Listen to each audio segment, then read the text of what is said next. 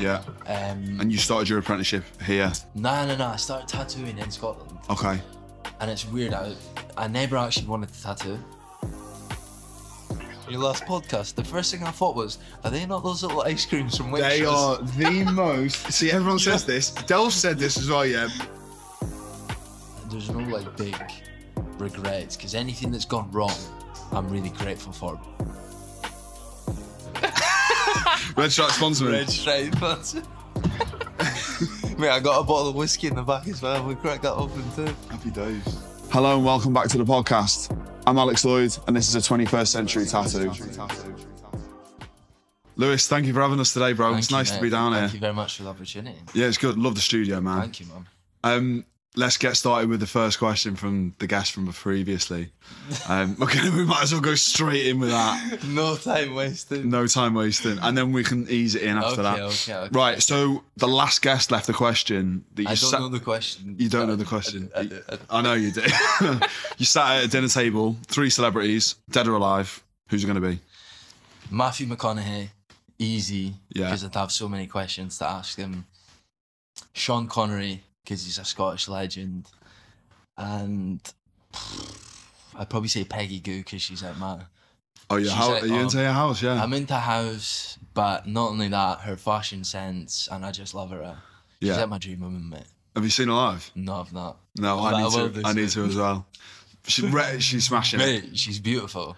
Yeah, like, she's crazy good. And I love what she wears. Her fashion sense is quality. Yeah.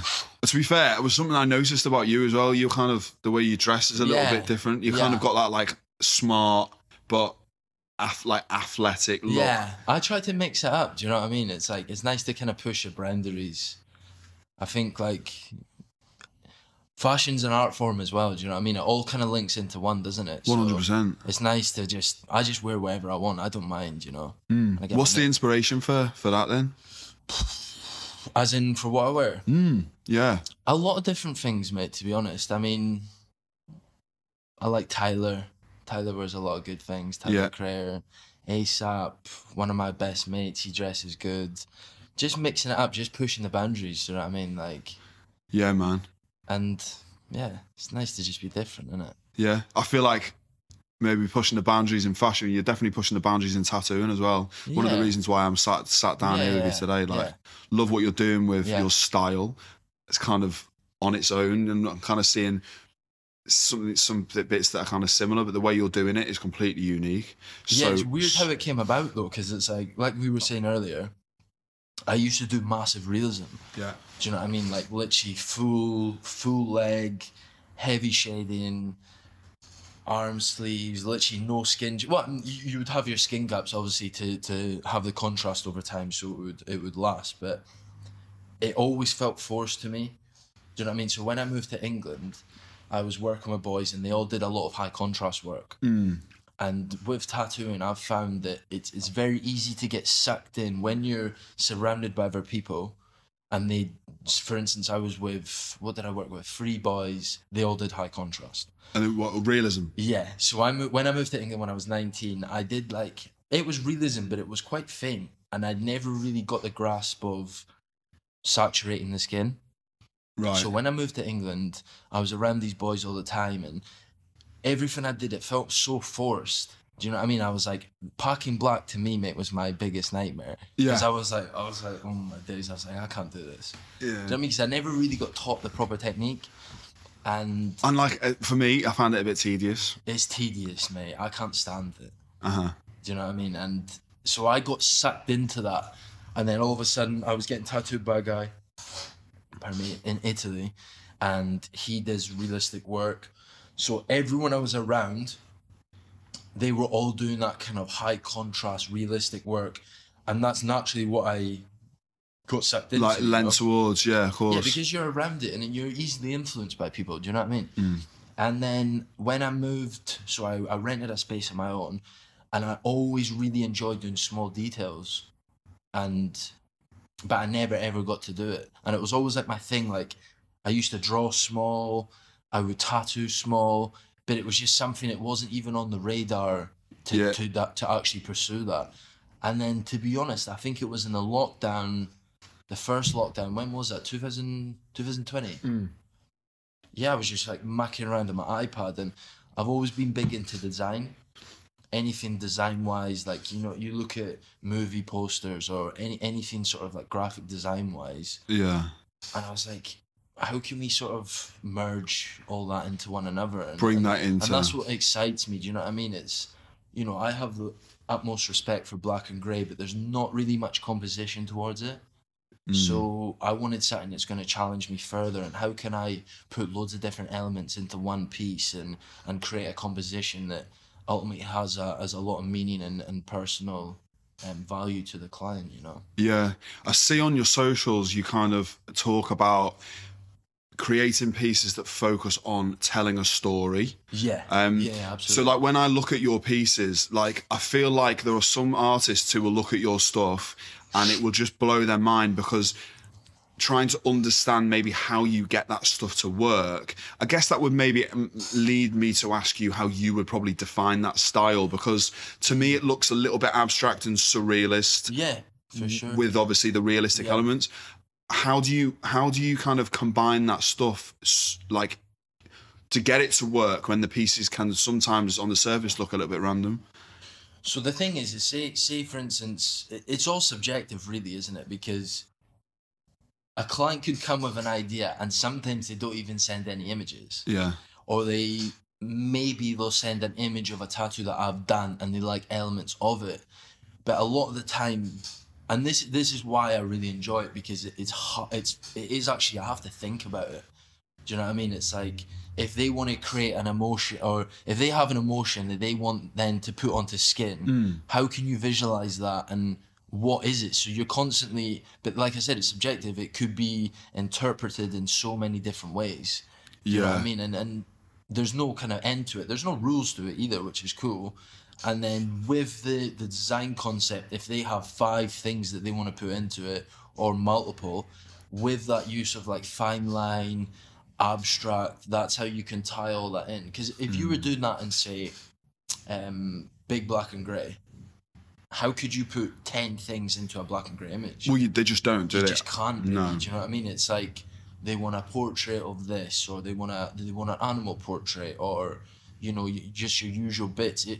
If you're going to create a composition with black and grey, which is weird, I started doing, you need from the thigh to the ankle. You know what I mean? And you the need, whole way around. You need that whole, or a back piece. And mate, I'm not going to lie, I've started multiple back pieces and I've not finished one of them. Because it starts and then they're off, like, I never see them again. No one, that's what annoys me. Mate, I'll do it for free if you want. Just let me finish it. Just to let it, people, it's the commitment that you don't, I can't stand that when people start projects. It's hard. And the thing is I get it, you know, everyone has priorities, and you know how it is, mate. If we could, we would probably do this for free. Yeah. Do you know what I mean? It's like what we were saying earlier on the routine. Like, you know, if I won the lottery tomorrow, I'd probably just be like, yeah, who wants to get tattooed? I'd still work. Oh, God, yeah. Let's do it. I'll do it for free. What do you want? Yeah. Do you know what I mean? It's like, it's the way it is. Yeah, man. It's if you're anything like me, it's expression, it's creativity.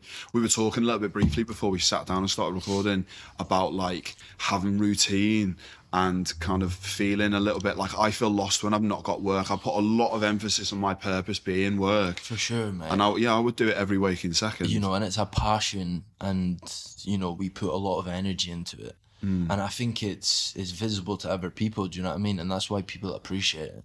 I think it's so nice when clients are like, you can tell when someone's actually grateful for something, you know, and they can see the energy that you've put into it, you know, sitting up at however, like 12 o'clock at night, putting the design together, and you show them, they're buzzing, and they get the final piece, and it's like, everyone's happy, do you know what I mean? Yeah, man. It's beautiful, man. Like, we're lucky to do what we do.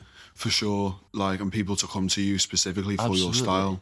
Do you kind of, do you kind of tend to get people coming to you then with some elements that they want to include, but they haven't got any idea? How many people kind of, do you think, do people have rough ideas sketched up, or they just go, listen, I just want you to kind of mash these ideas together? Yeah, so they'll send, I'd say there's like 2 or 3 type of clients. You've got like your free reign that just want whatever, which, to be honest, I find hard, because like, it is hard. My mind is weird, mate, and I think of different weird shit that probably people wouldn't think of. Do you know what I mean? Like, if someone says to me free range, you're like, do you really want me to do free range? Yeah. Because like, you ain't got a clue what I'll come up with. Yeah. And then you got a client that will send purely an emotion. So like, say they have an experience. I'll give you an example. So I had a client, this was like, I don't know, 2 years ago maybe, really good client. And he wanted it so that, when he goes onto a high edge, he gets the urge to jump. It's nothing like suicidal, or it's nothing to do with that. He just gets his urge that whenever he goes onto something. Yeah. There's a French term for it. No, but it's called invasive thoughts, isn't it? I swear. Do you ever get that where you're driving on the motorway? Or you're driving on one side of the road, and then your brain says, "What was if I just like do that?" Yeah, mate, I'll do it all the time, and I'm like, I might just driving at 100. I just rail the car into the side. I'm going to see how long I can shut my eyes before I'm. Yeah, have you seen King of Staten Island? No, I haven't. Mate, you need to watch that. It's a good film, but he does that, and then he ends up crashing. Well, not him, but like 5 people behind him. But what were we saying again? We're talking about the guy like having that urge to jump. Yeah, so he had this urge to jump, but like I said, it's not suicidal. It's nothing like that. It's just like inside, whenever he goes to a high point or a tower or whatever, he feels this urge to jump. So we created a whole piece around that. So with that, obviously, it's purely an emotion. There's no, he gave me no imagery to base it off, which I love. Is that enough for you then? It's hard though. Okay, it's hard. Okay, fine. Do you know what I mean? It is hard, but that's the beauty of it. At the end of the day, if we're not doing it to challenge ourselves, then why are we doing it at all? Do you know what I mean? Yeah, you're not going to say, it's not for me. It's too hard, too difficult. I'm up for a challenge all the time, whether it be with tattooing or anything. But, and then the other client I'd say would be someone who gives you lots of elements. Someone that gives lots of elements, and they're very descriptive on what points they want to put in there. Okay. Do you know what I mean? So they're like, oh, I want to, I don't know, Vitruvian Man, like the Da Vinci. I don't really do I don't do any of the Da Vinci stuff anymore. The classical stuff, no? Yeah, I do love it, but it's like, for me, people say I'm a deep person. I don't think I am, but I like when it's based on an emotion. Okay. It's like, it could be, you could interpret it in any different way. When it's like a straight image of something, it's like, how can I really change that? What, like a turtle or something? Like? Yeah, just anything, because it's like, this is why I don't know why the word turtle came out. A turtle. Why a turtle? Because I posted a turtle the other day. Maybe that's what it was. So you thought, I've been looking at your stuff too much. I posted a turtle the other day, like a healed one, and that's just sat in your head. That's it. Rent but free. Things like that, like I do love that, because it's like, it's a turtle, I put my spin on it, and it is what it is. But it's like, the stuff that really gets me excited is like, well, it could... whatever you're feeling. I designed the night before, by the way. Do you do the same? I do it on the day. You do it on the day? I do it on the day. Mate, I'm too stressed. I'm too stressful for that. Yeah, but I spent so long drawing in my free time, and I almost if I gave myself too long to draw, I would like never finish anything. I would start it and I'd be like, I didn't like it. The beauty with that is, though, mate, is like, you can come back to it in kind of fresh eyes. But I don't care if someone's a labourer or a carpenter or this, that, and the next thing. 2 minds are better than one. Do you know what I mean? I've had clients that they don't have a creative bone in their body, but they'll say something to me, and I'm like, mate, let's do that. That's great. It does. And but the thing is, you pick up on them. You look at I look at their style. I look at the way they hold themselves and what they look like. Maybe look at other work that they've got in their body, and like instantly, then I understand what kind of person they are, and I can we vibe off each other. And then I'm like, you know what I mean? You do. 2 minds are better than one. Yeah, and then you can shoot some ideas. They'll say absolutely not. Yeah. But obviously, in doing that, you have to be able to draw quickly and confidently. Yeah. And like, I do perform a little bit better under stress, for sure. Pressure's a privilege, isn't it? 100%. However, big projects, which I'm not doing as much of now, then obviously I would draw them up over the series of evenings. Yeah. But for like smaller pieces, I just do it on a day. Yeah. Because I can do it quickly and I can tattoo like. The beauty is everyone has their own methods in it, and what works for you works for you. Yeah, 100%. You just and it does differ day to day. Do you ever find how do you deal with maybe a creative block then? So say you've been given say you've got like a week of projects and you're like, I'm just not there mentally. What do you do? just don't be too hard on myself, mate. I think like me as a person, whether it be, you know, my actual personal life and work, as long as I acknowledge it, I'm fine. Like I used to fight against my head and I'd be like, oh, why is it not working, and fight against myself. But it's like, listen, we all go through creative blocks. Do you know what I mean? So just get over it. It's like, it's funny. I was on FaceTime to one of my good mates, Damien, the other day, and we were talking about it. And I'm to be honest, I would say, I hope my clients are not listening, but to this, when they do listen, I feel like I'm in one now. But the beauty with tattooing is like, you know, when you have those weeks, mate, and you're churning it out, and it's like the pieces are banging, the photography's banging, you're excited, everything's just clicking. It's just like that, though, isn't See it? what I'm always thinking? I'm like, enjoy this, because in 2-3 a month's time, you're gonna be in a struggle. Do you know what I mean? And I think that's why I get quite addicted to this, because it's like, I know in 1 month's time, nothing's gonna flow for me. My designs, I'm not gonna be happy with. I'm gonna be fighting with it. I'm gonna be tired. I'm gonna be stressed. And it's like, that's what, you know, I like that feeling of like being at the bottom. Do you know what I mean? It's like, it's a constant chase against myself, you know? Yeah, man. To be able to have that self-awareness and understand that that's how you feel is quite crazy. Where do you find that mental resilience then? Where does that come from? Like, to be able to look at that situation and say, you know what I mean, I can kind of keep my head and keep strong through a situation like that. Because it can't be easy. There are people who will just give up.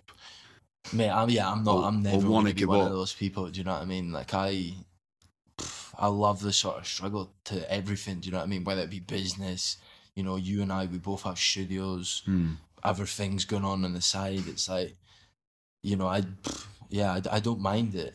In fact, I feed off it, to be honest. Like, I like that feeling. You know, I love it. I love it.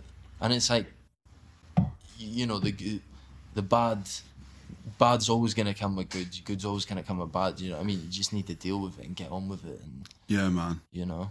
100%. I guess we've actually got so like into it there. I don't think... I want to kind of maybe let's take it back somewhere. This will be the deepest podcast. It's great, bro. I love it. It's good. It's good, man. Because I feel let's not even talk about tattooing. We can literally get on a mad one. So your style then... What we saying? How are we defining that? Fine line, conceptual realism. Okay. Yeah. Conceptual. So that's it. That's the key, isn't it? Is the concept. Yeah, because of my realism background, I bring elements into that. I always like doing fine line. I use a one round liner, mainly a tight free. To me, I was saying to one of the boys the other day, I was like, a tight free, like I could do anything with a tight free, man. Yeah. Do you know what I mean? I could do a full arm with a tight free. I could do a portrait with a tight free. I love it. I think it's the best needle there is. So versatile. You get more stability than a one, and obviously the shading. Yeah, like you, do you ever shade with a single? I do a little bit, mate, but as you know, it cuts the skin a little bit. And mate, with the 0.25s, right? You know, the quadrant, the PMU, Is that what you use? Yeah, I do use them.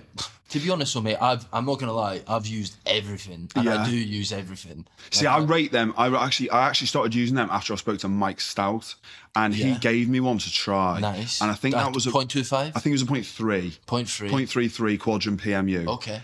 They're like 35 quid a box, and they are not as good as the Ghost. No, as Magic Moons.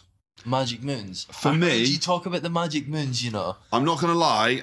Magic Moon sponsor me. But like, Magic Moon, I love sponsor. When you said Magic Moon in your last podcast, the first thing I thought was, are they not those little ice creams from Worcester? They are the most... See, everyone says this. Delph said this as well, yeah. But do not slag them off until you've tried them, because they are... Those guys have been in the game for so long.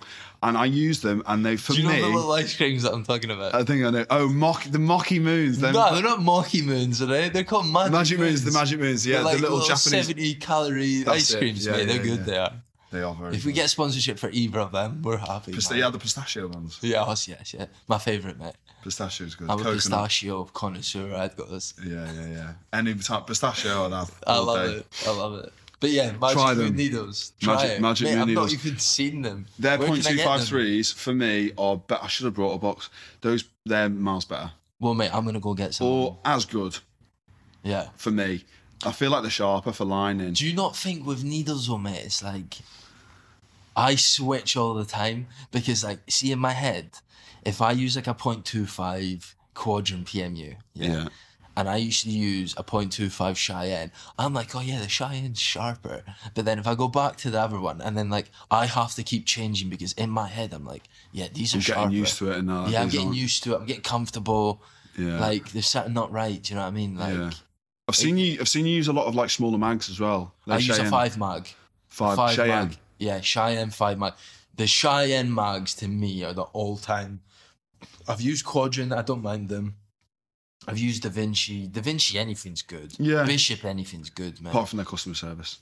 Oh. Really?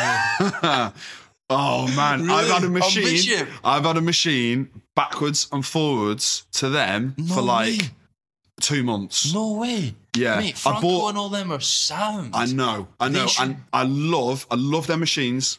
I love their needles. I love the Inkies range. I love all of that stuff. Those guys are absolutely smashing it. However, the customer service, I think it's just because they're so busy.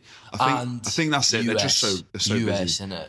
Yeah. But mate, like if you look at him at what he's done, it's like, yeah, smashed it. To me, he's like an icon. Do you know what I mean? Like, you know, the guy's tattooed for how many years? You know, he's come in, he's built the best rotaries there is, in my opinion. I have one tattooed of me, so I've got to say that.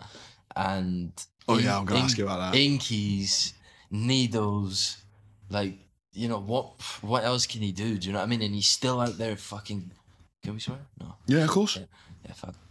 He's still out there grafting like anything, do you know what I mean? Like, I do like all those kind of guys. You know, I love tattooing, but I get really excited by the entrepreneurs within tattooing. The boys that are there just doing this, that, and the next thing. And, you know, these boys are like 50-odd, mate.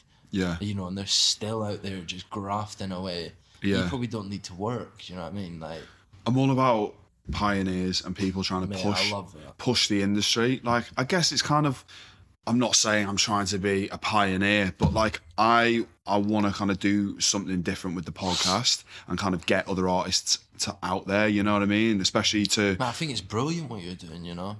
And to see... Thank you, bro. To see people kind of doing that, especially someone like Franco Vescovi as well, like...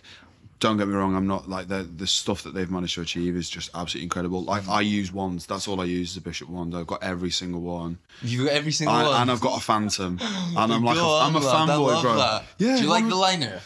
Love the liner. Although it's probably too powerful for the sort of stuff that I do now. See, I used it. One of the boys at the studio, Joe, he does like beautiful single needle fine line. With a liner? With the liner. And he runs it quite low though, mate. His work is amazing. And he let me use his every day. You can feel it. Feels like it's... And I was like, yeah, I'm going to kill someone with this. Nah, it was good though. I did that. And he has a small battery pack and I think it comes with a big one. It depends. You got the... I mean, I've got the critical battery. He has like a whole little box set up, mate. It's awesome. But I use the wand with a critical pack, probably similar to you. Yeah. So it's got... Which one? Packer, shader, liner? Shader. Yeah. Yeah. It's grey. Shader. The lower one, 3.5? 5, yeah. 3.5 mil. You know, but I'm never really lining... This might sound ridiculous, but I'll double line with a 3. I don't like using 5 liners, mate. No. Is there anything bigger than that? For like any... I use a 3, 0.25, 5 mag, bug pin. I think it's a bug pin Cheyenne. Nah, it might not be a bug pin. And then maybe a 1 if I'm doing like something tiny. Yeah. But you know, I over the years I've just like cut it down. I used to set up with like 70 needles probably. Yeah. And then had an ink palette the length of the bloody table, you know. But now I just use black, 3/4, 4 drop, 1 drop. Okay, yeah, I'll do that. Black, 3/4, half, quarter. So very similar, yeah, really similar. And then I've always diluted it with distilled water. I've always made my own. Do you just dynamic dilute then? Just dynamic, mate, yeah. And just dilute it? Do you use the... No, so, mates, I was originally taught by a very traditional artist. I had a very traditional apprenticeship, learnt on core machines. She'd been doing it about 30 years. All like Sailor Jerry vibe, that sort of stuff. It was like, smash it up to like 12, 13 volts, ride the tube and just bang it in. That was what I was originally taught. Like, I've done some on myself, like, kind of, and to be fair, it's not gone anywhere. There you go. But then mate. as it kind of like as you progress, you kind of learn little bits and then start hanging it out and all of that sort of stuff. How do you do it now? Because obviously you do very much fine lines. Hang it out and like run it a lot slower and kind of. I thought so. Kind of finesse it a little bit. Yeah, man. You know it. Like you realise that there is a way of getting the ink into the skin without being like traumatic and like. That's it, mate. You know, we don't. That's why it heals good. Yeah. I get questions all the time. I'm sure you do too. Excuse me, mate. How are those fine lines going to heal in 5 years? I'll just send them. I've done a. You got piece. a healed folder. I have a healed folder, yeah. But there's one of my boys in here, Jamie. He does amazing work too. I did this piece on him, and I don't know if it's because he's with me all the time. He took extremely good care of it, but it's like my best piece. It's probably one of my favorite pieces because it's very meaningful to him, and it's healed phenomenal. So someone messaged me the other day like, mate, no, they actually commented on one of my things. I was like, oh, how's that heal over time? So I sent him a video of Jamie's arm and I'm like rubbing it up and I'm slapping it. I'm like, yeah, look at that, lad. Like, there you go, it's fucking flawless. Yeah. But it's all about the way it's done. And obviously partly about the way it's looked after, of course. Sure, but I think that being said, I think some skin, well, you know how it is. Every canvas is different, mate. Completely different. Yeah. You know, we do it day in, day out, albeit we're humans, mate, and we're gonna make mistakes at times. We're gonna maybe overwork a little something. You know, that's a part of life, isn't it? But you know, we do it day in, day out. So it's like some of it's down to maybe the skin. Yeah. And some of it's obviously down to how it's taken care of, you know. Once it's left the studio, mate, we don't know what they're doing with it. Yeah, we've just got to give them the best advice and do it to the best of our ability. But it's a joint effort, you know. I think people think like it's a collaboration, isn't it? Like, yeah, of course it is. I always say to clients, like, mate, it's not done until it's fully healed. Like, it's great to do a beautiful piece on the day, but at the same time, it's like I want to see it when it's healed, and I'm like, yeah, I'm so proud of that, you know. And they're obviously happy with it, and you know, and like anything, you know, we could do a little touch up, do this, that, and the next thing, but yeah, exactly. And I'm more than happy to do that. What I can sometimes find frustrating though is when I maybe give some advice to a customer about a placement. Do you ever get this? And you say like, it would be better if we moved it somewhere else because I know it's going to heal better or last longer there. Do you ever have an issue with that, or are your customers pretty easy going with placement? Oh, mate, I obviously I have had it. But I feel like, see, recently, mate, I feel so fortunate and happy because like my clients are pretty much every single one is super sound. And like I was laughing with someone the other day because like with my stuff now, I think it's quite specific. Yeah. So I feel like they kind of know what they're getting when they come to me. And recently, no one's ever said, like, oh, can we do this or change it or don't like the design. And I did a collaboration with Jamie on Saturday. And I was like, it would have been so funny if the guy came in and he was like, I hate that. But the client was class, man. Okay. And I was like, thank goodness. It makes all the difference, doesn't it? And I like doing a lot of cross-body stuff. Yeah. So, like, stuff that maybe goes from the arm onto the torso, ribs. Yeah. That's like my favourite thing to do, mate. Why is that? I don't know, because it's like utilising different spaces, isn't it? It's like, you know what? I think as tattoo artists, where's your favourite place to tattoo? Forearm. Inner forearm. Inner forearm. Of course. It always is. Yeah. But it's like, I love it too. It is my favourite place because the skin's always good. Yeah. And the skin's always quite consistent, I think, with multiple people.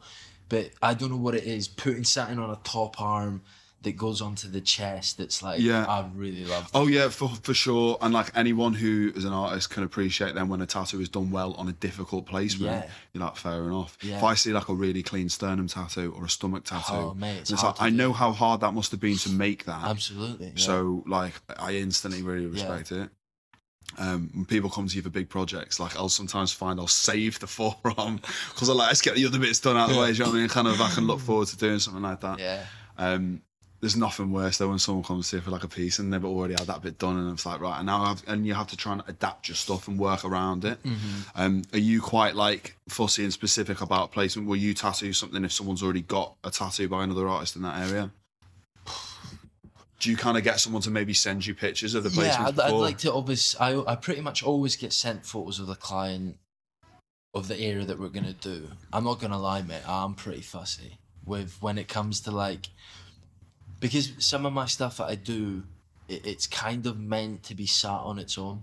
And I always try and speak with clients beforehand, like, are you going to build on this? What are you going to do around this? Because, like, it's going to completely differ what we're doing today. Yeah. Do you know what I mean? And 9 times out of 10, they're like, no, I won't build in it. And then, of course, like 2 months later, they're like, yeah. Dude, I was on holiday and I was just got like a little one. Yeah, it's always the way. Oh, mate, yeah. That's a nightmare, that is. Yeah. That's a nightmare. But it is what it is. This is the thing, innit? We can't do anything about it. No, at the end of the day, it's their body. Yeah. Do you know what I mean? I'm grateful for them letting me tattoo them in the first place. So, like, whether they want to go do this, that, and the next thing, quite frankly, it's just like, for fuck's sake. I always said, fuck, mate. Yeah. You know?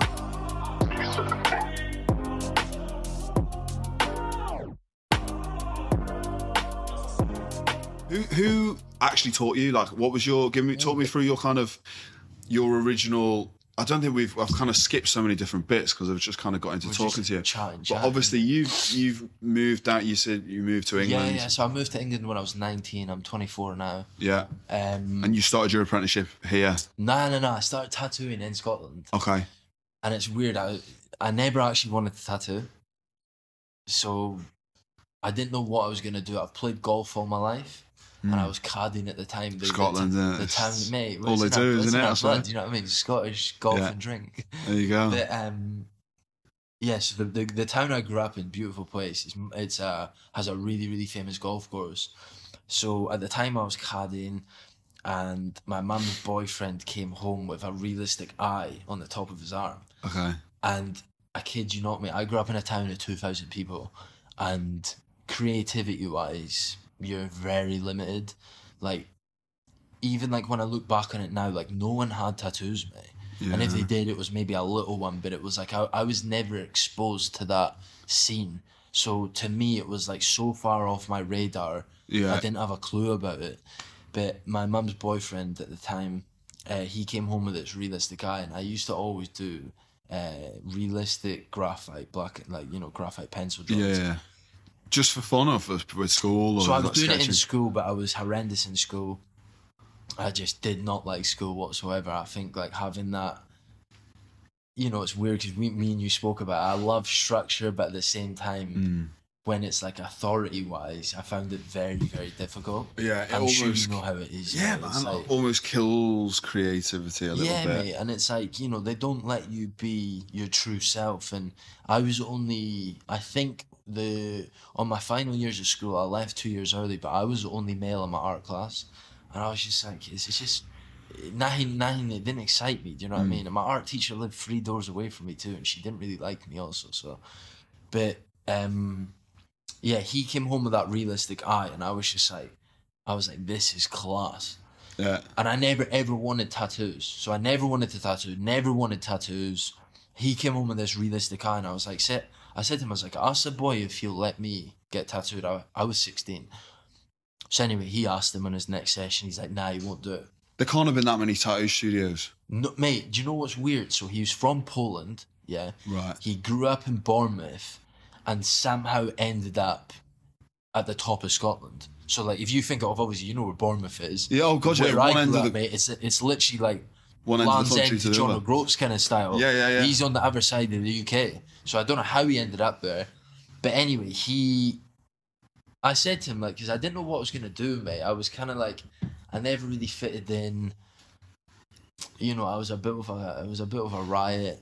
And I didn't know, I just had no direction in life what I want to do. I was kind of like, I was very creative.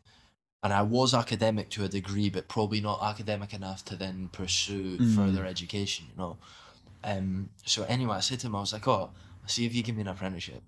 Because I thought, in my mind, I'm thinking, if I get an apprenticeship, he's going to tattoo me. So that's how I was thinking.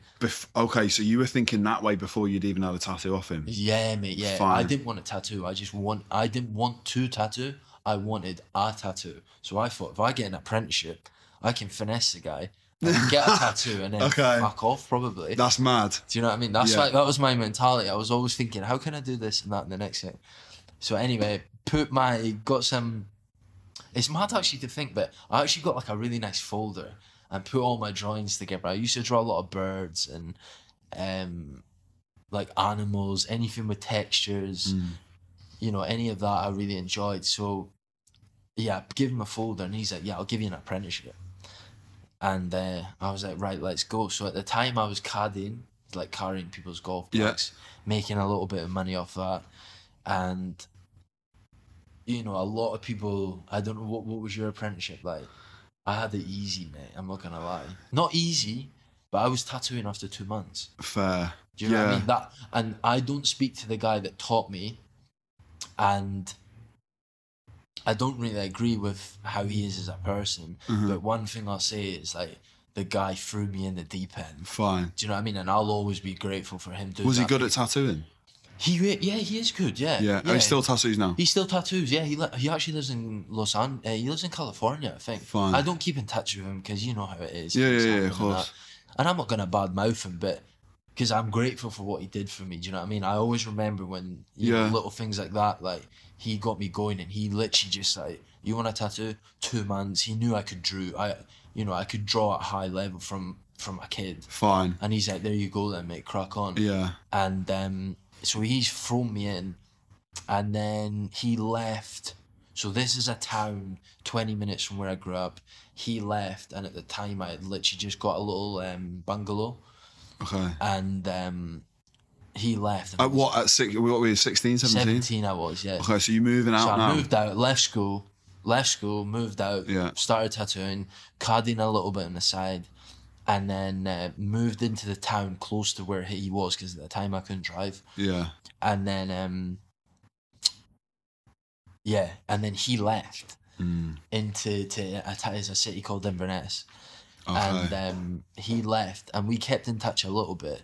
And obviously my mum at the time is fucking stressing, mate. She's like, you've left school, your grades are fucking shite. Like, what are you going to do? Do you know what I mean? I was a bit of a riot. I'm here, there, and everywhere. And I was like, listen, we'll just give this tattooing thing a go and we'll see what happens. Okay. So anyway, I was tattooing, and it's mad to think about it now, but I was tattooing in this bungalow, and it was in this little estate where, I don't know what you'd call it, but maybe where like homeless would stay and like, you know, junkies would stay. Okay. That, you know, that you put like squats. Not squats, but you put a bad bunch into a little area, and it wasn't and too then they'd really left to it. Yeah. Okay, you know. So I'm in amongst there, 17, and I've got people coming in every day getting tattooed. And it was just mad, like, to look back in it, and like the living room was tiny, yeah. And I'm just sitting in there, and I was tattooing till 2, 3 in the morning sometimes, mate. Just churning it out. I did that for a year and a half. What was to work that long, that amount of hours, what's your motivation there to do that? Mate, I honestly... Was it the money? Were you making good money? I've always been money motivated, but at the same time, like, I just... where I grew up, everyone knew me. And in my head, like, what is worse than a bad tattoo artist? There's nothing, mate. To me, anyway. Yeah, so that reputation, yeah. You know, to be honest, mate, it's weird because like I regard myself as quite a confident person, but I still, every day, do get nervous doing a tattoo. Yeah. And I think it's a good thing because it's like, it shows you care, for starters, and it's like, you know, it keeps that fire in your belly, do you know what I mean? Like, every day I'm going into it and I'm like, right, I'm constantly trying to prove to myself, do you know what I mean? Like 100%. And it's the moment you become complacent with it, that's when you're gonna slip up, you know? Yeah, I can't imagine going into a day of work and just like banging something on someone. It just would never happen. I just can't even contemplate that. There's too much care towards it, you know? Of course, because it's like, it's your name, like you said, like it's reputation. My name's on that work. I don't want...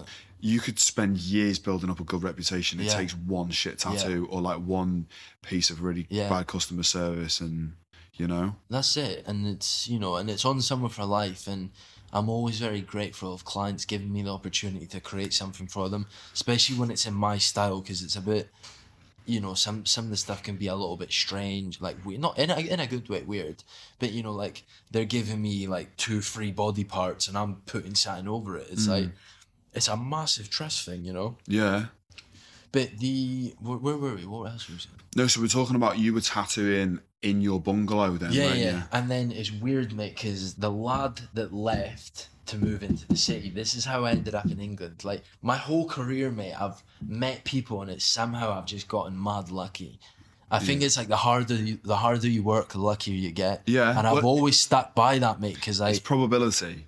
Yeah. Absolutely, mate. You know, it's... If you're up till 3 o'clock in the morning, tattooing, networking, chatting to people, then your likelihood and the percentage of you meeting someone that's going to... Yeah, sure. Of course. If you're in bed all day, you're not going to be lucky. Mate, you know? Yeah.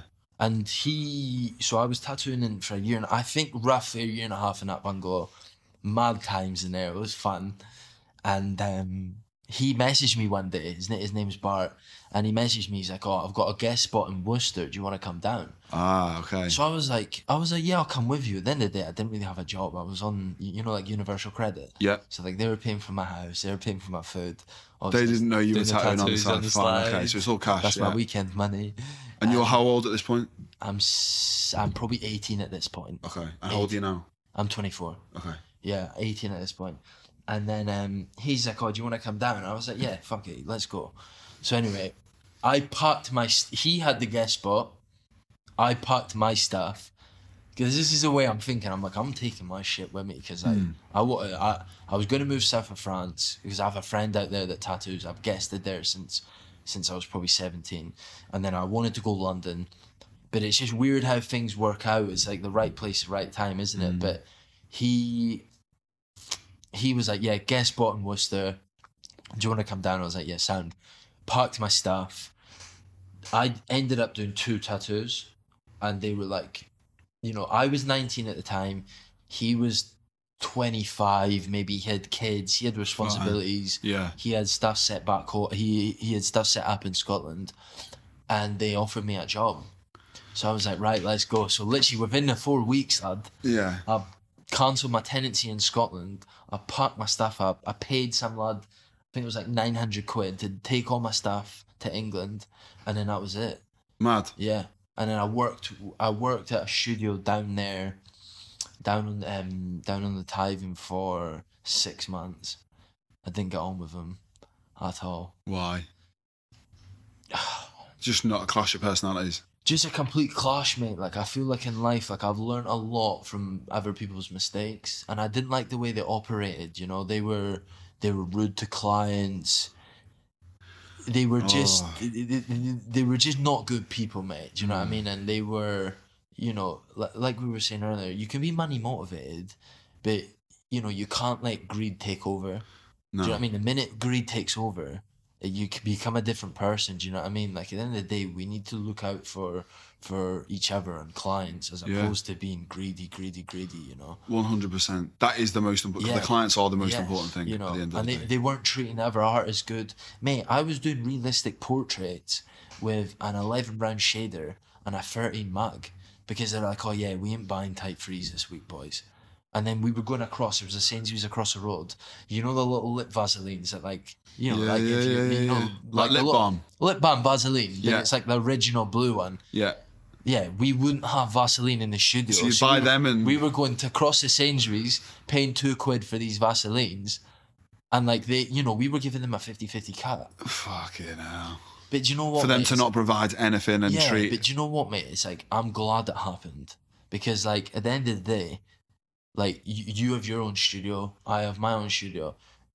You've probably gone through similar situations. We know how to treat people. Yeah. Do you know what I mean? And like, I want everyone that comes in here, whether it be a guest, a client, a resident artist, mate, you come in, you don't have to do anything. I've got you, I'll take care of it. Do you know what I mean? Yeah. Like, you have nothing to do. Yeah, I'll look after you. 100%. I'll look after you. That's what it is. I don't take 50 cuts off people, but like that's well within. Like if you want to come in and work, at the end of the day, if you're an artist, mate, that's all you want to do. Mm-hmm. Do you know what I mean? Like they're sheep and they're shepherds, and people want to be just artists, then they deserve to be looked after and taken care of. Do you know what I mean? Like that's why they're paying their cut or their rent on the chair. It's like, for sure. Like it's a balance, isn't it? Do you know what I mean? There's a balance between taking the piss and then like, mate.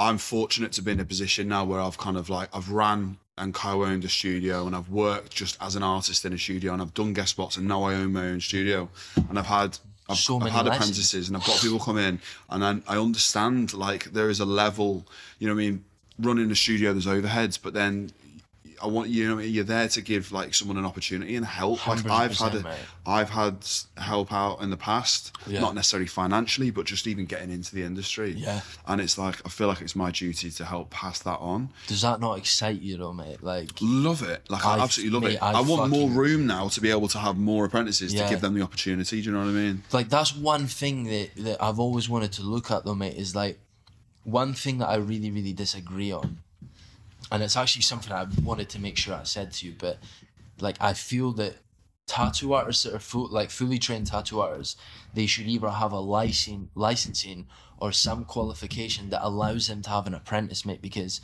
I believe it's not fair that some of these tattoo artists, mate, are basically using these people that are coming up into the industry for 2 years free labor. It pisses me off, mate, because like, you know, that's 2 years of someone's life that they're putting into you in hope that you're going to give them your knowledge and understanding and experience, but they just see it as free labor. Are you talking about kind of not teaching them to tattoo? Mate, it's exploiting people. And I do know people even now that are doing that. I know people too, and if I see it, mate, I tell them to fuck off. Like, yeah. And if I know anyone that does it, I'm like, mate, you ain't have nothing to do with me, because like, you know, if someone can draw, mate, and they want to do it, get them tattooing. They ain't gonna learn from shadowing you. Or shadowing so-and-so, or doing this, that, and the next thing. Like, they need to just tattoo. Bop them on fake skin for a couple months, and then let's go. Yeah. That's the whole beauty of it. It's like, it's like the one thing, it's like, I could go on a tangent about it, but I'm not. No. And it does my head. No, it's so good to see that you're passionate about it. Yeah, for sure. And like, nothing's regulated in tattooing. That's another thing that pisses me off. Which is why people take, that's why people take the piss. Do you know what I mean? Yeah, like, of course. Nothing's regulated. There's no apprentice schemes, you know, governing what I mean? Like, body or something like that. Nothing at all, mate. If you go on any gov website, it's like, it's not even taken seriously as an industry. No, well, look at COVID. Like, exactly. It was never even. Do you know what I mean? Exactly. And that wasn't mentioned. Nah. It was like the beauty, and as we come on to beauty, close contact. I don't think they've got. We're not even. I don't even know art. What is it? Arts and entertainment. We're not under. I don't think we're on the government web. Like, we're not on the radar at all. I mean, there's no tattooing. I can tell you that much. You know, there's no tattooing. Yeah, like HMRC? Nothing like that, man. No, it's like, what is it? Beauty... Arts and creation, is it? Arts and creation, beauty-ish, but there's no tattooing. So it's like, it's a joke. Yeah. That being said, then, do we want there to be? Well, it's like, as much as I talk about it, I kind of like the fact that... unorthodox, I get it. But yeah. It's just the apprenticing that bugs me, mate. That's it, man. How I think we were originally talking about like so you said you kind of got into it quite quickly. I had quite a difficult apprenticeship in the fact that I stupidly went into the industry not knowing a huge amount about it, but I just knew I then wanted to get into tattooing as like a way of expressing my art. Yeah. I probably did the wrong research, but maybe because there wasn't enough material about, and I ended up in like a very biker ran studio, and I was like, but that kind of brings us back to the point we've just said. Yeah. Do you know what I mean? Like, there's not any structure towards the industry whatsoever. No, definitely not on the educational side of stuff. No, and it's nice to see, like, I see now there's a lot of people doing seminars for young people starting. When I was in Madrid, I was actually really surprised, because the studio I was at, they had a room, and they had like, I think it was like 4 girls, and they're all practicing on fake skin, and they're actually doing like an education system. Okay. Which is quality, I think, because, you know, then it's like, you know, it's done properly. They're going to learn good methods from the start. Yeah. And it's, they probably pay a large amount of money to do it, but to me, that is more correct than so-and-so seeing someone as 2 years free labour to clean the shop floors, mate. Yeah, for sure. Do you know what I mean? So you've got apprentices. Do you charge your apprentices? Well, they're pretty much they're all done now, really. Fine. But I'm on my 3rd one now. Fine, okay. Yeah, she's literally just started. Right, sweet. And kind of, do you like, you obviously, if someone was to come to you for an apprenticeship, what would be the criteria? What would you want to see from them? So basically, I have like a folder that we go through together, and again, it's pretty basic. With an apprenticeship, I think it's obviously a very 50-50 collaboration, in the sense of that they need to be putting in the work, and they need to the one thing I always say to them is like, stay curious. You know what I mean? Like, you know, when you're a kid and you're like, oh, how does this work? How do I do that? How can I do this? Asking questions. Like, asking questions all the time. It's like, and we're guilty now. We probably don't do it as much as we should. We need to stay curious. You know what I mean? Yeah. And maybe why it's so important to go on a guest spot. Yeah, I think so, mate. Because like, how long me and you been both tattooing for years? We go on a guest spot. Oh, so and so does this like this. Oh, banging! I'm gonna go do that. Yeah. That's why I love it, because it's like you're constantly learning. No one's ever gonna know everything, are they? No, and if you're in one studio on your own, yeah, for the whole time, you're not gonna learn anything. You're gonna get stagnant. Both have pros and cons. Yeah. Both have pros and cons, because like when I was on my own, going back in a conversation we had earlier, but when I was on my own, I tattooed on my own for a year and a half, and I figured a lot of things out that was more me. Okay. So like when I lived in, so I actually rented a room here in Worcester before I got the studio. So I'd worked with all those boys that did the high contrast work. Yeah. And then when I worked on my own for a year and a half, that's when I started going smaller. Fine. Because I was on my own. Yeah, okay. And I was going from my heart with what I thought. You maybe had those like background, the background knowledge, Yeah. but you could then implement that into stuff that you wanted to do. Mate, at the end of the day, like, you know, you can put it all into even if you do small fine line, but you've done contrast before, that is going to give you an advantage when you come to do that, because you have a strong understanding of light and dark, obviously black to hold over time. Yeah. Can you then be a tattoo artist if you're not already an artist in the first place? Can someone who maybe doesn't know how to draw, can they become a tattoo artist? Because that's a question that I get.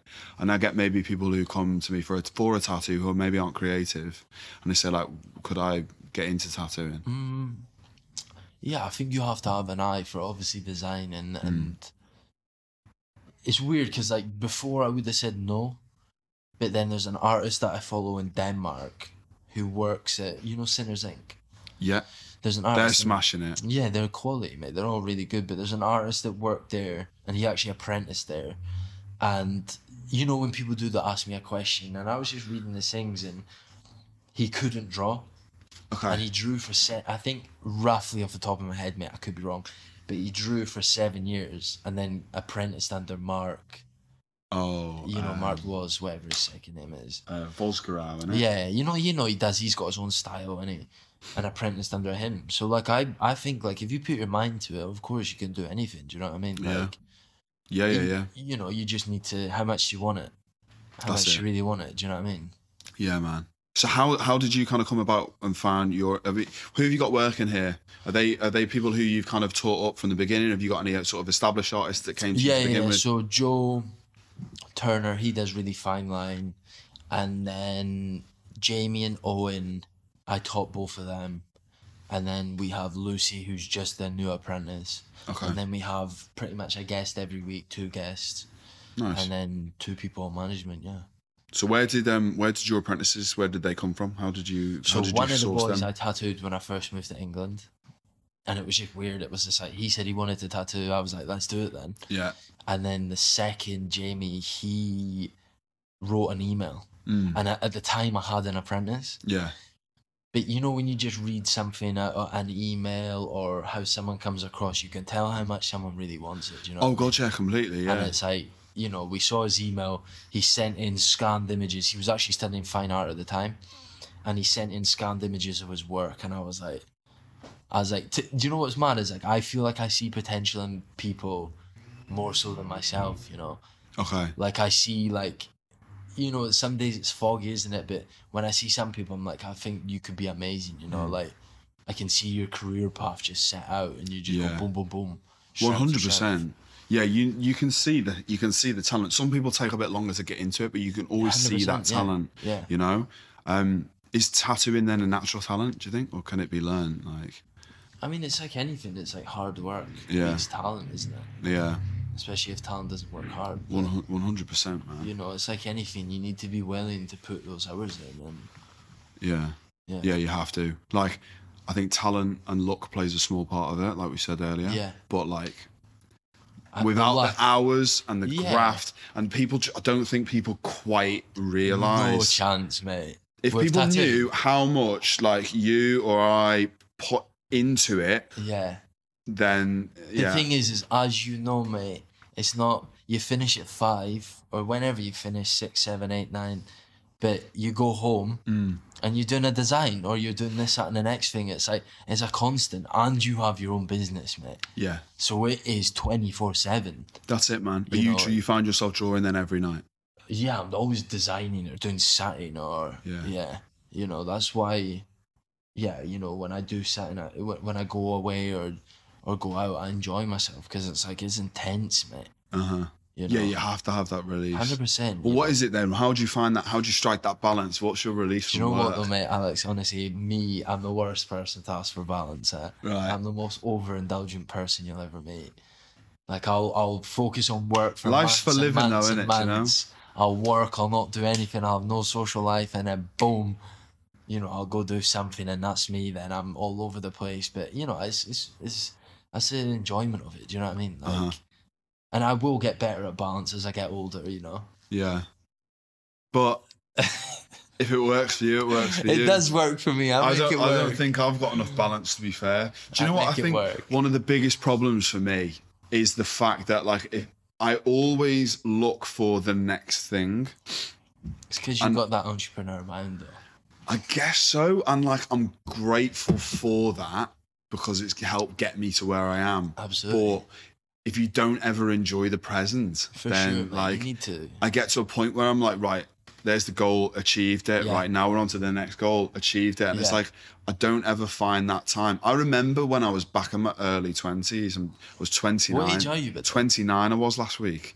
29 last week. 29 last week. Like I don't know. You're saying that like you're like fucking 50. 50. That's what I feel like. Back in the day, mate. No, not even. But like, you get to the point where like I don't know where those last 4 or 5 years went. Obviously, I've got stuff to show for it, but like I didn't stop at any point and just enjoy it.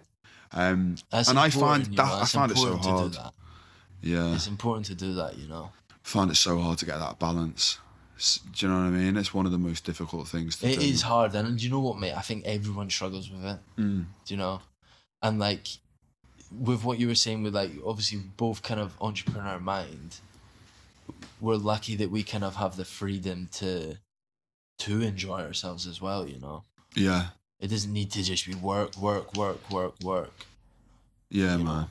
I never actually knew. No, it does though, doesn't it? Really? Of course it does. Yeah. But you need to just like, you need to enjoy yourself. And what's the point in working all the time if you can't reap the benefits? 100%. You know? What's your vision then?